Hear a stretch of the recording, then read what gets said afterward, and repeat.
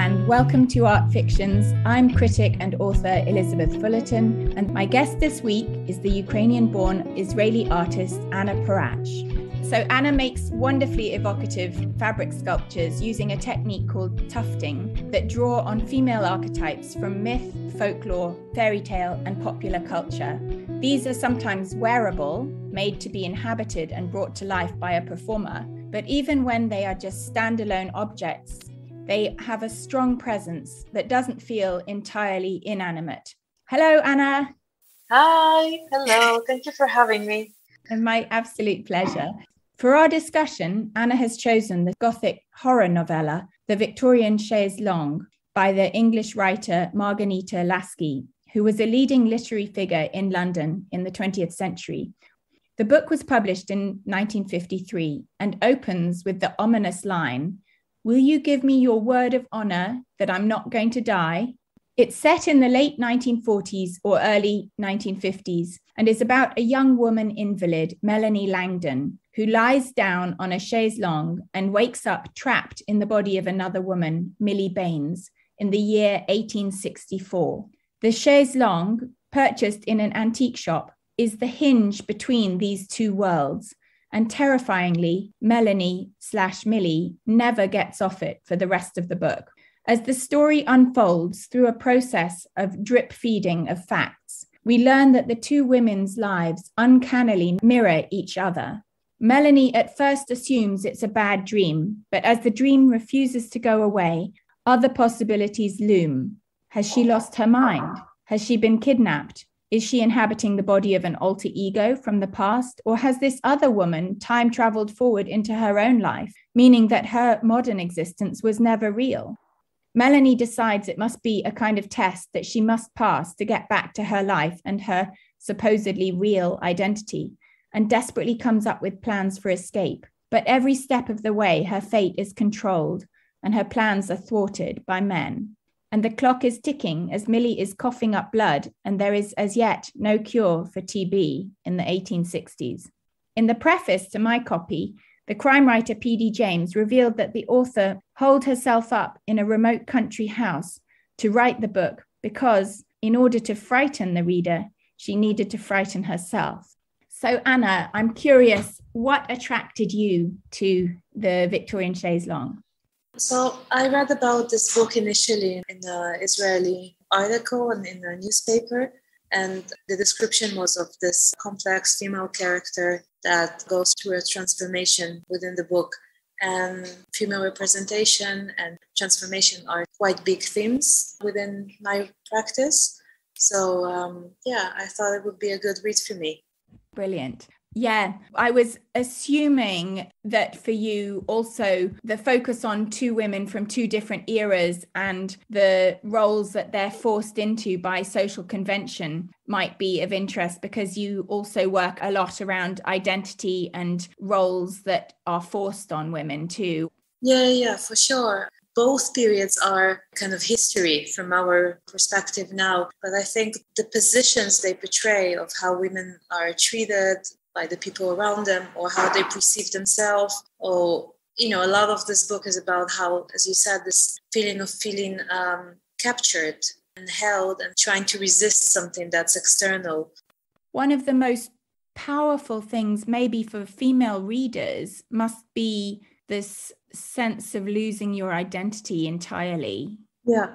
I suppose for anyone, but especially for women, because we've for so long had our voices squashed. I think the idea of actually literally merging, and the fact that we can't tell, there's no anchorage for us. There's no sense of who's in the reality, which reality is real if one is. I think for me, there is kind of two things about that, and they're in a way separate, but they're also obviously related to each other and affect each other. There is the female identity and the different aspects of it, and how you are perceived externally as an object, which is what she almost becomes within the book, because she can't move. She's laying on this chaise longue and she can't really get up. She becomes like a furniture herself in a way. So there is that aspect to it. It's interesting how it all kind of happens within a domestic environment, and how the woman, again, plays almost as another object within the room. So, people come and go, they move around her, but she's unable to do anything. This is like she's restricted to this territory. And that's something I very much kind of explore within my work as well, in the sense of quite often the tufted sculptures are performed in. So I recently started thinking more and more about the experience of the performer within the sculpture, and how their movement is restricted, how they're often, it has a mask most often, and they're unable to breathe well. It kind of puts a whole set of requirements. And in some ways, I think that's kind of the domestic space as well. It's a place of safety, but it's also a place that is restrictive. And for the character in the book, it becomes the armchair. So there is that thing that has to do with sort of the kind of female history and the politics and so on. The other aspect of it has to do just the idea of losing one's identity.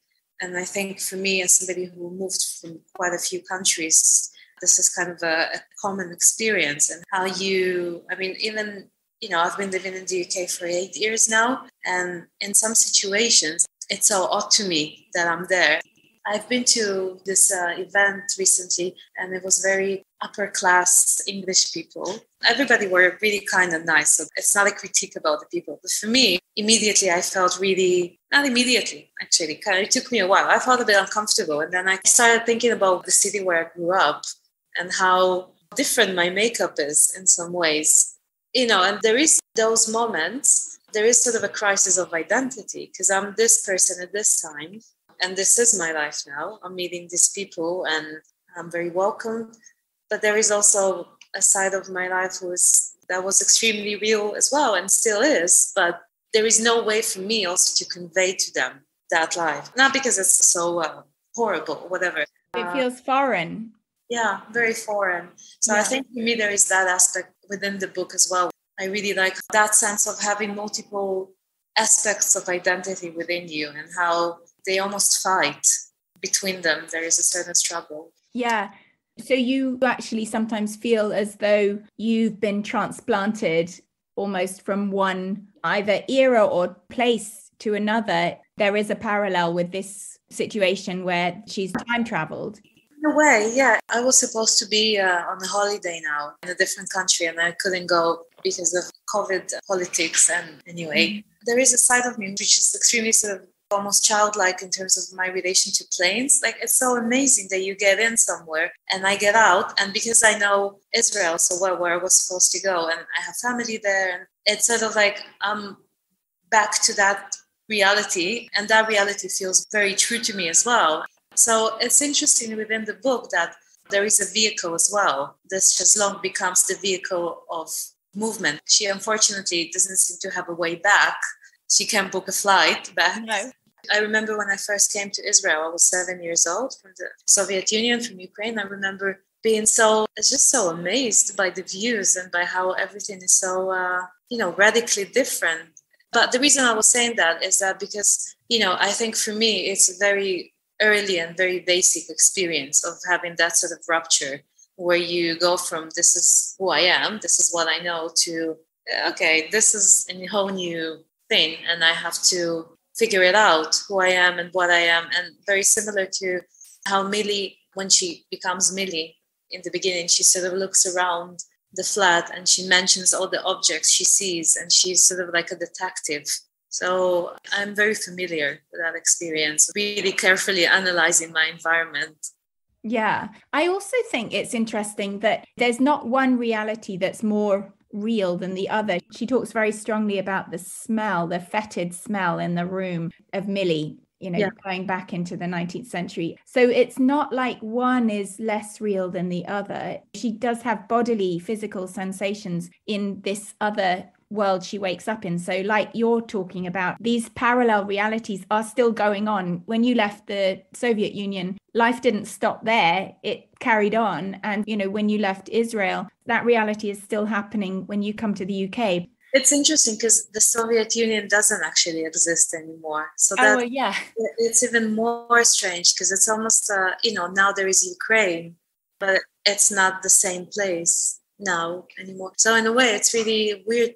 And it's not only my own personal story, it's a story of, everybody who come from that origin. You belong to a place that no longer exists. Yeah, of course. I find that so odd. And so, it kind of adds another layer. Like, supposedly you're from there, but there is no such place anymore. And for her as well, in terms of the book, you have the description of her real life, supposedly real life, is quite short. And most of the time we spend with her other identity. It's interesting. If you think about this book as you think about a person, right? Like, people speak about a mother tongue. And you might be living somewhere else most of your life, but you still have this mother tongue and where you were born. So in a way, for her as well, it's like we start with her at this point of like, although it's quite short and we transport it to the other reality, we start with her at this like, this is real. And everything else is kind of a layer on top of it. But it's very unclear. I don't know. Did you kind of have a conclusion? Like, what is real for her? Like, that's not what you're supposed to do with the book, but still. I honestly couldn't work it out. I mean, I was going to actually ask you what you made of the ending. Spoiler alert, because I guess that would reflect what your perception was of what was real and what wasn't. But I guess for me, I'm hoping that Millie has to die in order for Melanie to regain her life. That's what she kind of hopes for at some point. I think the beginning is the reality. Because the beginning is quite superficial. We get the doctor's perspective, the physician's perspective, and he's kind of giving us, the more emotional information. It's all through his perception. We see her through his eyes as this kind of really flat, giggly, blonde child, almost woman child. Yes. And then I think really the rest of it is her experience. So yeah, she's a much deeper character, actually, for us as a reader once she's done. When we previously spoke, I spoke to you about the TV show Stranger Things, where they have this like kind of the opposite world, which is lurking behind the walls, right? It's there, it's completely the same, but it's filled with this, like with everything that's inhibited perhaps or unspoken. You know what? Thinking about it now, maybe it's a positive book actually, because what happens is that she's processing everything she experienced, because they described that how even before having the baby, she had to, like most of her pregnancy, she spends in bed, and she has a grudge to the fact that she has to stay there and not moving for such a long time. Says that she's never able to relax, the doctor. So maybe, she kind of goes into the slumber. She processes all this because she goes to sleep with the promise of when she wakes up, we think she'll be well, right? Yeah. So maybe she processes it all. And then when she wakes up, as you said, to go back, she's kind of able to go into her new life. I don't know, but maybe it's a bit too optimistic. That's definitely an optimistic reading, but we don't know. She might die also as Melanie. Yeah. Because when Millie dies, she has a sort of out-of-body experience, doesn't she? And she kind of can see into the other world in the modern time, and she sees the same grouping of people around the chaise longue, around her, I guess, body. So we don't know, are they grouped around there because she's dying too, or because she's just waking up? Maybe it's like the smoking gun then, if you have, like, as you said, the first sentence in the book is that, am I going to die? It's like, that's the lane of the gun. Yes, you will die. Yeah, I don't know. I mean, but I think there is undoubtedly something gained, some self-awareness or self-realization or something, I think, by the female character in the course of this book, that she is revealed to be more complex, more profound than she seems in the first bit in the doctor's eyes. Yeah. You had a short passage that you wanted to read out about how the doctor sees her and how she behaves, right? Yep. So this is about how the doctor describes Melanie, basically, in the beginning of the book. And it starts by a short conversation between Melanie and her husband, Guy. Mm-hmm. So Melanie says, "How clever you are, darling," said Melanie adoringly. "You make me feel so silly compared with you." "Oh, but I like you silly," said Guy. "And so he does," thought Dr. Gregory, watching them. "But Melanie isn't the fool he thinks her, not by a long chalk. She's simply the purely feminine creature who makes herself into anything her man wants her to be. Not that I call her clever, rather cunning." His thoughts checked, a little shocked at the word he had chosen. But he continued resolutely, "Yes, cunning as a cartload of monkeys, if ever she needed to be." Yeah, doesn't it make you bristle for someone to say, "I like you, silly"? You know what I find, and this is like the full honesty of it. I think, of course, there is that initial, like my current self, that kind of experiences. This is so patronizing. Nobody talks to children like that anymore. So there is that side. And I think it makes me feel really angry because that sort of approach still exists. It's very much with us. We don't speak that way anymore because the codes have changed. But, especially powerful men within the art world, you do encounter that approach that you're the silly thing, like she is. And it's unspoken. It's not being said. And that is extremely frustrating, obviously, and upsetting in many ways. The other side of it, though, is I think as somebody who grew up in such a culture, you take those images in. Those perceptions of women are part of me as a woman as well. Because the doctor, he is kind of a father figure as well in some ways. He knows her since she was a child. He takes care of her on a daily basis. He gives her medicine. He tells her where she can and cannot go. And she seems to genuinely like him. But I think there is another element to it, which is the sort of security that a paternal figure can give you, that feeling of like, oh, actually, it's quite comforting to be a little girl. And, you don't have to take responsibility. You don't have to do anything. You just have daddy to protect you. There is that element there as well for me. So there is the adult self. I feel very enraged by this. Yes. But the little girl within me, as I said, I think it's definitely because I grew up with that sort of approach and it was shown to me as a positive thing, as a protective thing. Yeah, I noted, I don't know why, I just found myself underlining all the times the word pretty came up in the first part, and it comes up all the time. And I think that kind of does encapsulate the mood, this very light, fluffy mood at the start, where it's all nice and pretty and carefree, supposedly. And she's this slightly spoilt, pampered woman who has no financial worries, and she's looked after by her husband and the doctor, and everyone's doing everything they can to make her comfortable. She is extremely well taken care of, but that's kind of part of her being a child as well. It's like a little kid who is a bit ill and he watches TV as much as he can. Totally. But I think this sort of awareness that I was mentioning, the whole thing gets much darker, as we've said, once she wakes up in Millie's body. But you do discover that there's a resourcefulness in her that was unexpected almost from the character that you see at the start, because she's trying all these different ways of escaping, and she has quite philosophical thoughts about her situation and the nature of what is real and what isn't. It's interesting how the long speech the doctor gives about her in the beginning, from his perspective, if she's not silly, she's cunning. Yeah, that's true. But from how you really nicely put it, she's much more than this blunt fluff. She's a resourceful woman. She's quite intelligent. She really tries to do quite a lot within the means she has, but she is very restricted. Yeah. And there's another thing that I think is so interesting, where she actually is trying to formulate a plan of escape, which is to tell the clergyman, look, I can see into the future. I already come from the future because I know these inventions, but her tongue is actually physically stopped from forming those words. So I've got a passage here that talks about that. Here it says, wireless, she screamed in her mind. Television, penicillin, gramophone records, vacuum cleaners, but none of these words could be framed by her lips. I can think them. Why can't I say them? She begged. Can I introduce nothing into this real past? And if I cannot, then even these thoughts I am thinking, has Millie thought them before? But things can't happen twice, she told herself wearily, closing her eyes. I must have always been Millie and Millie me. It is now that is present reality, and the future is still to come.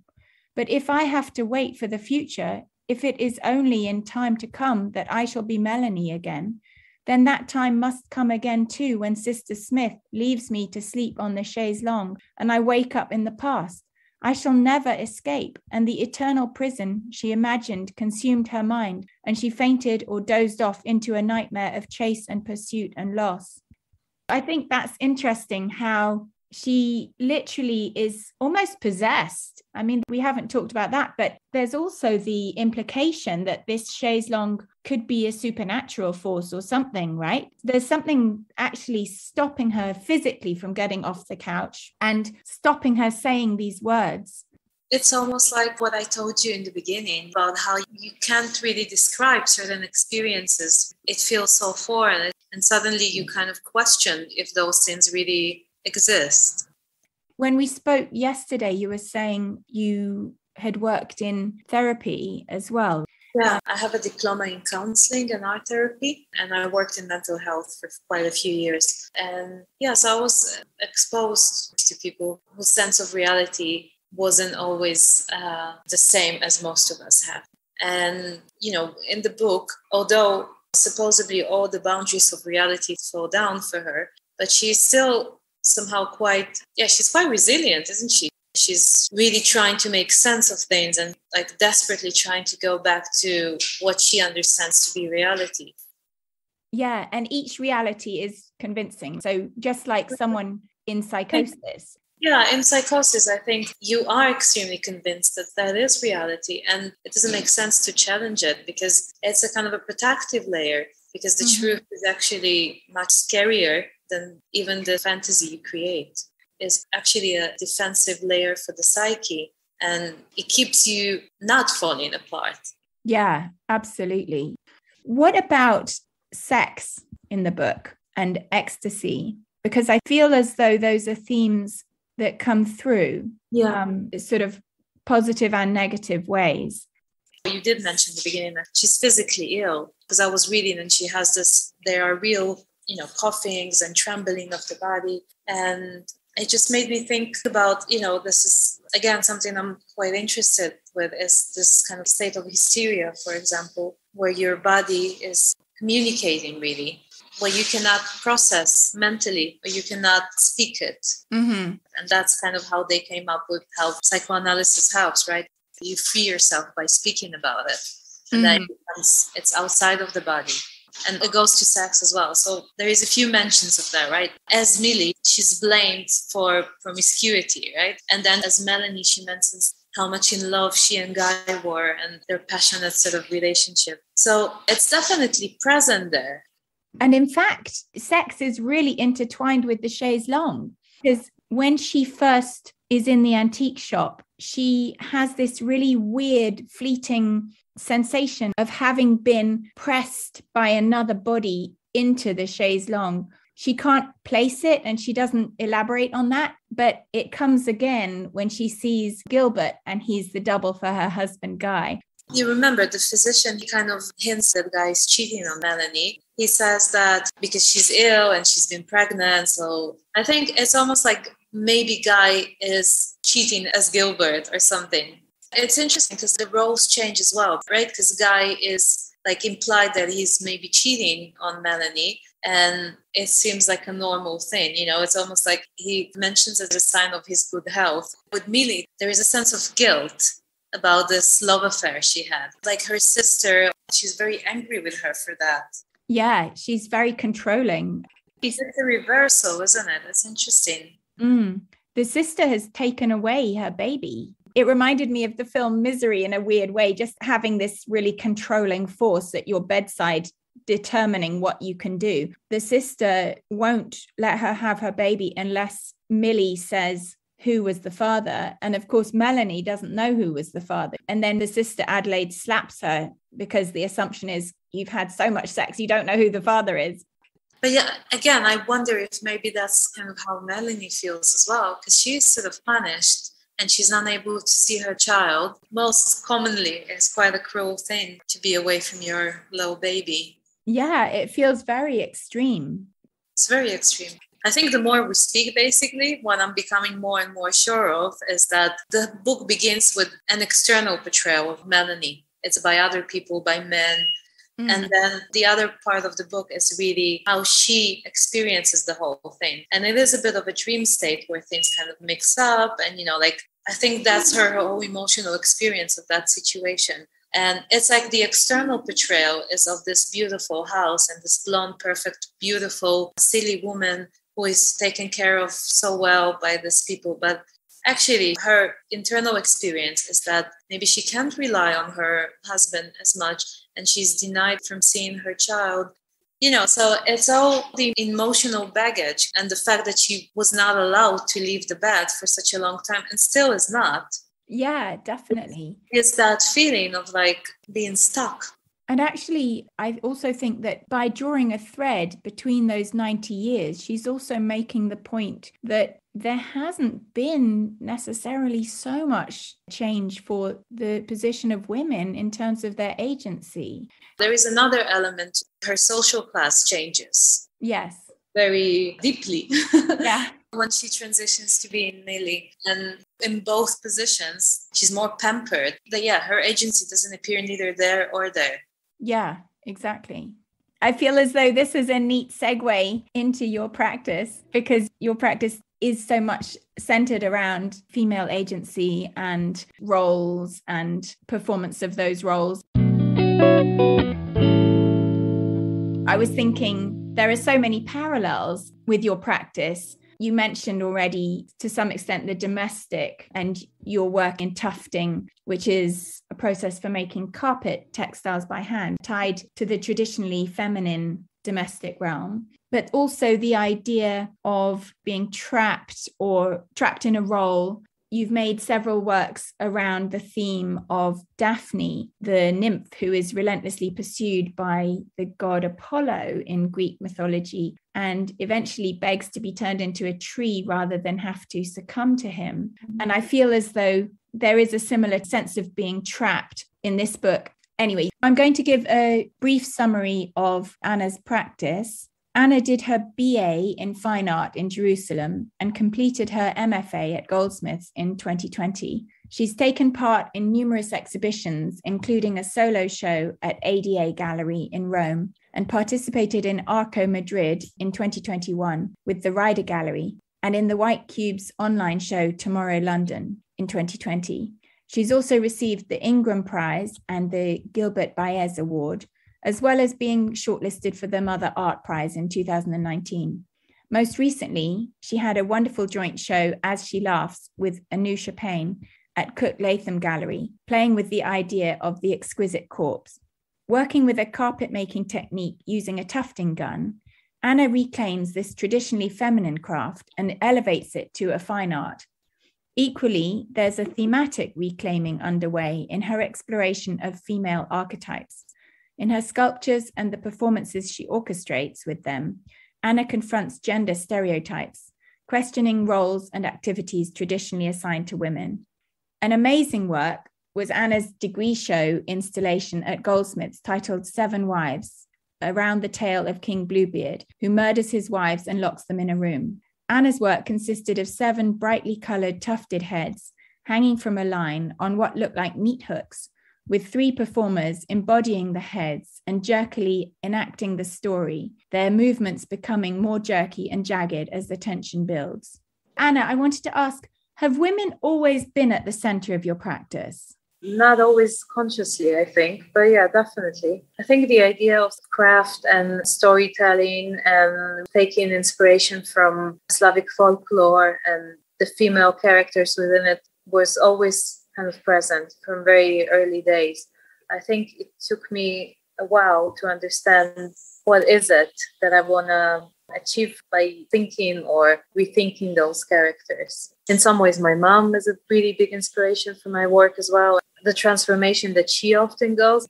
I grew up watching my mom get dressed as a ritual on a daily basis almost. So she's a bit like a drag queen. My mom, she goes from this like domestic, normal person to this glamorous person when she walks out. So this idea of becoming another, and is it for others to appreciate it? Is it for her self-identity? That was something, it still is something that I find extremely fascinating.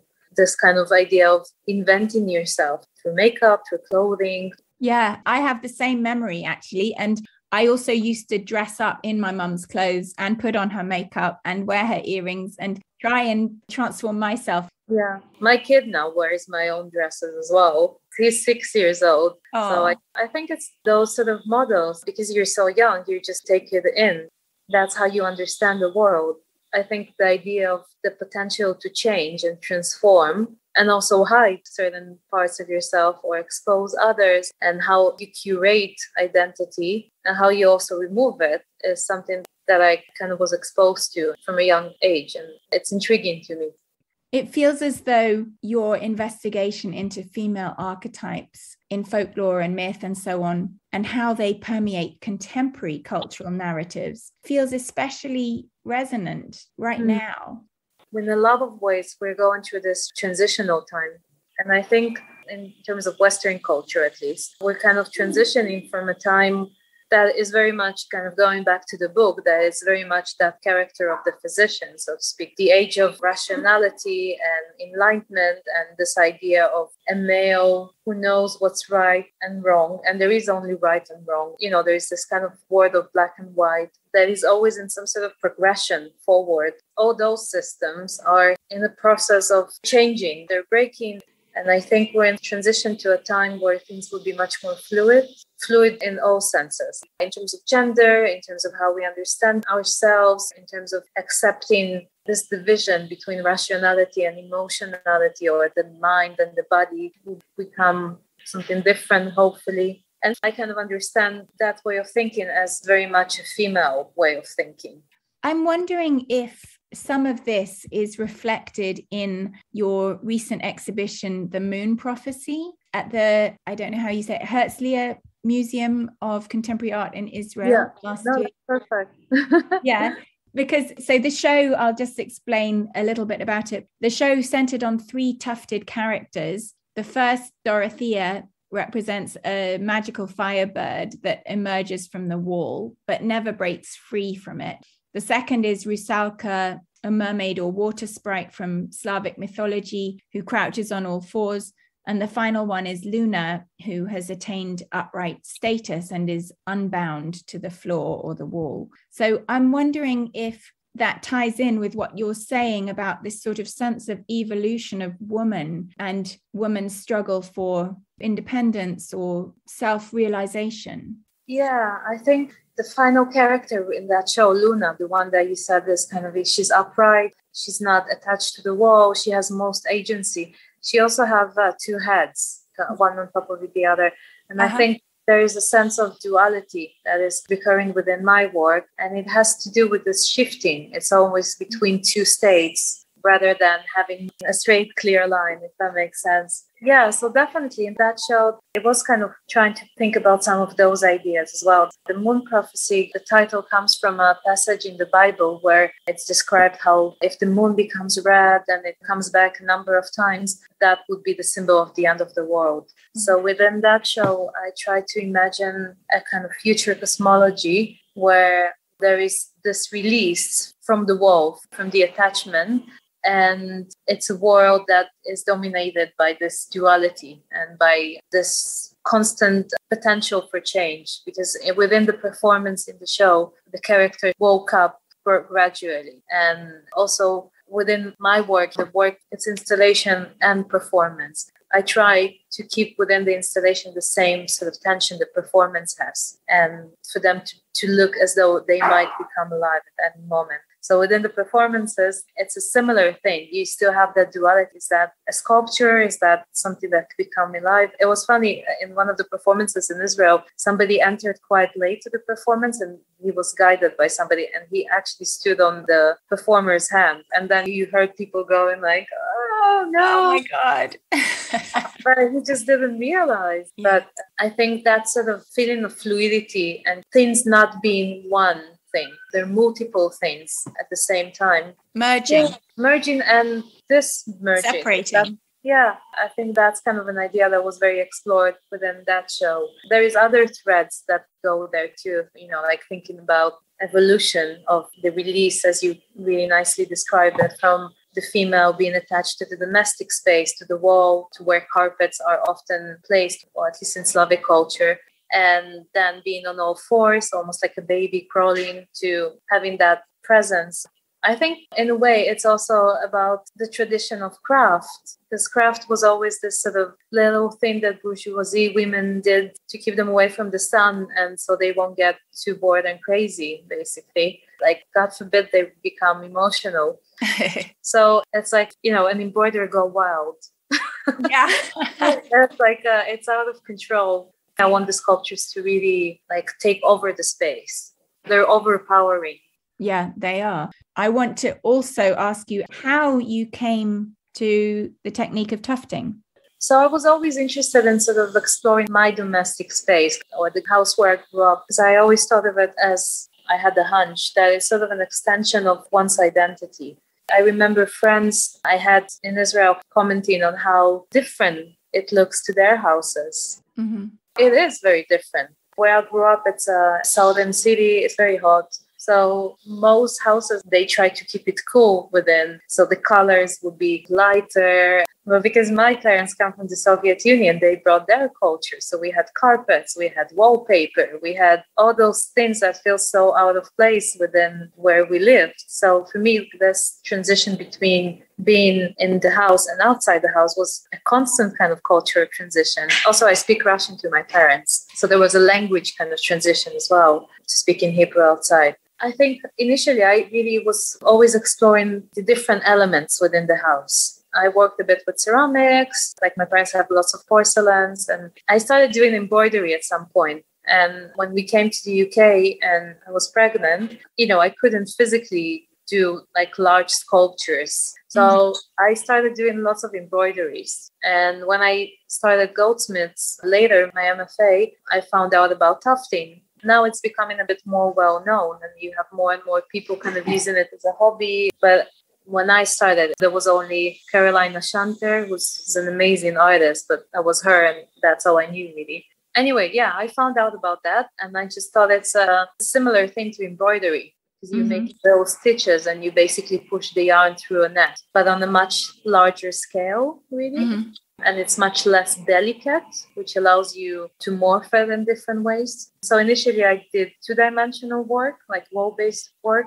But yeah, I come from sculpture and installation. And I was also interested in, as I said about my mom, and thinking about how you can recreate yourself through this external layers, looking at different rituals. And it just sort of made sense for me to start working with masks. And then those masks grew into large sculptures that cover most of the body.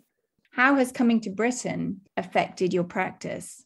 Oh, yeah, I think it really gave me a sense of freedom, actually, because I think Israel has a large population of immigrants coming from the ex-Soviet Union, and they carry all sorts of, especially women, they carry all sorts of stigmas and weights on them. And I look very Eastern European, so there is no way I can sort of escape those judgments. And I experience them quite a lot. And also, there are all sorts of hierarchies within Israel, different from the ones in the UK. You always want to belong. You never do. Like on that subject, I had some friends yesterday that are from Israel, and they were born there. And they were speaking about Israel as the sense of home for them. For me, that whole sense of having a home is very confusing. I don't have that sense of attachment to anything. Even when we went to Ukraine a few years ago with the family, like I remember feeling physically amazing. Something about my skin, my hair. And so you fit in somehow. But, I obviously don't fit in there as well. I never lived there really since I was a really young child. I know nothing about that place really. Yeah. People now, because of the situation there, they often ask me, how do I feel about it? And I really appreciate the effort. I know it comes from the best sort of place, but I haven't really lived there. I think not having a home in Israel is more painful than not having a home here. Because this is like the second time around. It's almost like you're being treated slightly like an exotic thing. For me, there was a sense of release. And that sense of release allowed me, in terms of my practice, it just gave me a space. A lot of artists actually say that they could touch on certain subjects only when they were away. Yes. You need like that distance. What, for example, would be some of those subjects? Kind of thinking about identity more, or about how painful and complex it is to be homeless. As with the book, it's not just an external experience. I'm very jealous of people who have a really strong idea of belonging. Yeah. I think also, though, what you said about feeling liberation is understandable. It hasn't been like a smooth sailing. It was a struggle in the beginning. We lived for the first year in Canterbury as well. And that's much more conservative. Mm-hmm. So you experience yourself as very foreign. I think London is amazing in that sense. Yeah, we are in a bit of a bubble in London. Yeah. I agree with you. I mean, not to the same extent, but my mum is American, my dad is British. So I don't really fit completely in America or 100% in Britain sometimes. You know, I grew up at school with Jewish jokes because my mum is Jewish. And I remember kind of laughing along and trying to pretend, because I wasn't mature enough to be proud of that. You know, I just was trying to assimilate. So I think, of course, there are all sorts of prejudices in British and in any society. But I do think the good thing about London is the incredible mix of cultures and backgrounds and nationality. Yeah, definitely. Well, that leads me to my last question, actually, which is where you would like to see your practice develop. I really, really like Russian avant-garde theater. So in my kind of wildest dreams, I imagine myself having this group of people, and I started already working with the same people for a number of years, but even more, you know, like having the same performers, having my crew of people and create this kind of theatrical productions. That sounds brilliant. So each year building up a little bit closer towards something like that. Yeah. You know, I never believe I would be where I am at the moment. Who knows? Maybe I'll reach that goal as well. I don't see why you won't. There are so many possibilities with the works that you do and the performances. Are you already looking at working with different materials? Yeah, I started working with metal chains, and that's something I'm going to explore more. And then there is the wooden structures within the sculpture, so they will become more prominent within the work as well. That's hidden, more exposed. You know, I want to expand on what they can offer to the work. Mm-hmm. And there is the things that kind of, they're not new necessarily, but they change from a project to a project. The work with sound and the movement direction within the performance. But yeah, in terms of materials, it definitely has to do with wood and metal. And I really want to work with glass as well. That's a fantasy of mine, but it's a thing you have to learn. It's not like something you just lift and do. So yeah, we'll get there. Exciting plans. Well, thank you so much, Anna. I really appreciate your taking the time, and thank you for this fantastic conversation. It was so fascinating. It was really, really great. Hello. I'm artist Gillian Knipe, who created this podcast, and here's a little note to say a big thank you to our listeners and to guest artist Anna Perach and to author, critic and today's host Elizabeth Fullerton. You can find Anna's work on her website annaperach.com and her Instagram Anna_Perach. The podcast notes will let you know where you can see her work right now and coming up at the time of publishing. The music for this independently produced and abridged podcast was written and performed by Griffin Knipe, while award-winning animator Joanna Quinn of Beryl Productions created the Art Fictions logo. Please subscribe and rate, which helps other people find the podcast, and check out Art Fictions Podcast on Instagram for images of artist guests and their work. Happy reading and art viewing. Till next time.